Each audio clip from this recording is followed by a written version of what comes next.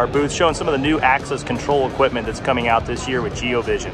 So we have several new readers as well as a new controller that I'd like to introduce. First, the AS1015 is a new single door controller as well as reader, and it's got a pin pad on it as well as a bell button. That will serve as an intercom where a user can press the button. It will ring into a software on a PC. More information to come on that soon. We have several new readers that are coming out. First up on the top left there, the RKP1355 is a new vandal resistant keypad. It will also read cards. All of the readers on the top row here that you see in this video will support OSDP communication, and they will also support MyFair DesFire EV2 credentials, which is a higher security encrypted credential. The one to the right of that, the GV-RKR1355, is a new scramble pad reader where whenever users walk up to it and press the button, it will randomly scramble the digits, providing a more secure option.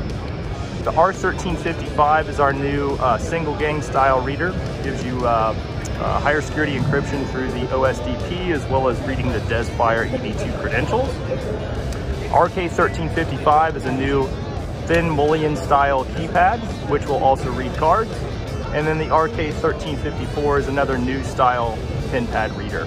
We will also be releasing a cloud-based access control platform this year. That should be coming out around the summer time frame. I wanted to showcase some of the new cameras that will be coming in the very short term. So just coming up over here, we have two new 180-degree panoramic cameras that use a single 8 megapixel lens. You've got the GV-PDR 8800 and then the GV-PDL 8800. One's a dome style, the other's a bullet style, both outdoor rated, and you do get a 180-degree field of view out of these cameras. So great for exterior, building perimeter shots, anywhere where you need to achieve a wide angle.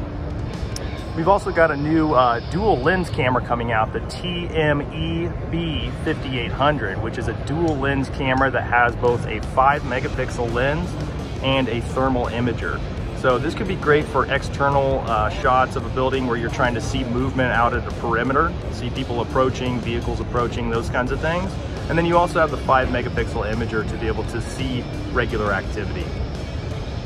We're also getting into full color at night cameras. We are releasing a turret as well as a bullet style camera. At the show we have the turret style on display, which is the GV-EBFC5800. There will also be the bullet style, which you can see there on the screen. If you're looking for these models to be added to the Geovision website soon, if you'd like further information, check us out at www.geovision.com.tw/US. Thanks a lot.